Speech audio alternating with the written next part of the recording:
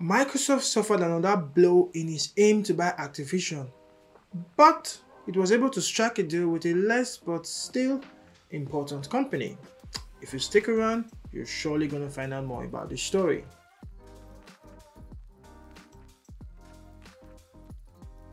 Well, we'll elaborate more on that when you hit the subscribe button, the like button, and the notifications bell so you'll be first to hear about our latest videos.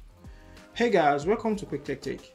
Microsoft has been able to snag a consolation prize that comes as a 10-year deal with a European company called Nware. Nware is a Spain-based cloud computing gaming provider. The deal struck by Microsoft is as follows, and I quote, It's a 10-year agreement to stream PC games built by Xbox on its platform, that's Nware's platform, as well as Activision Blizzard titles if the deal pulls through or after it closes.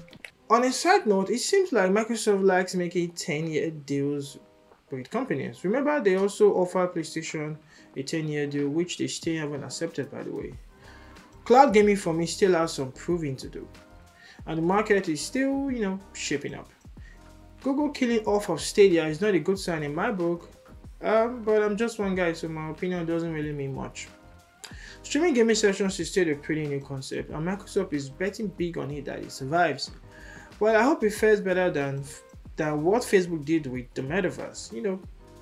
Now Zuck is all about the world's new favorite toy, AI, artificial intelligence. Everywhere you look, it's just AI. The world can't get enough of it.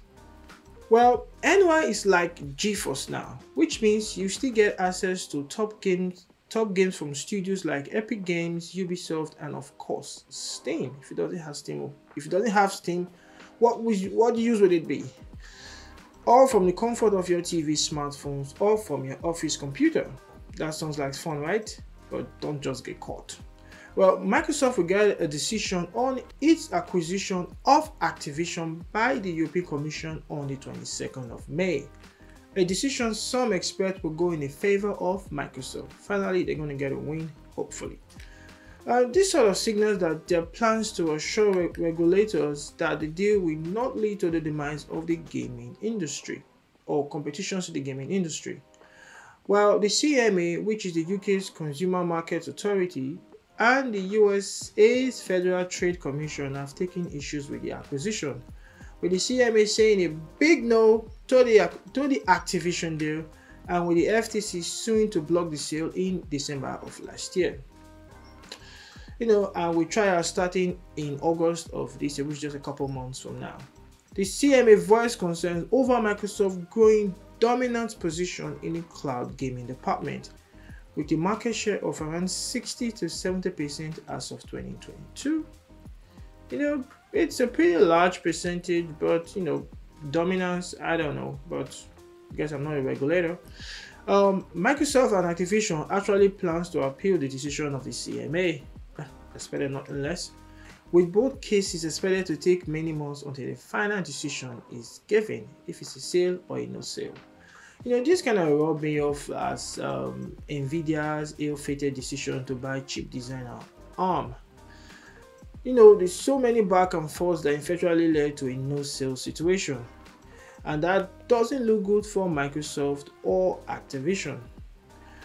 Well, on a side note, maybe if Sony decides to accept the 10-year deal offered by Microsoft to keep Activision titles like the Call of Duty on PlayStation, maybe, just maybe, it might help the deal pull through. Maybe that might help, regulators see that if Sony can accept that deal, maybe they're gonna have a way to make it work. But I don't think Sony's gonna take that deal, because a 10-year deal will only guarantee that the PS6 and maybe, just maybe, the PS7 will get future Activision Blizzard titles, and that is not gonna look good for the future of PlayStation. Well, so guys, do let me know what you think in the comment section, and I'll see you in the next one. Peace, and don't forget to like, share, and subscribe. Peace again.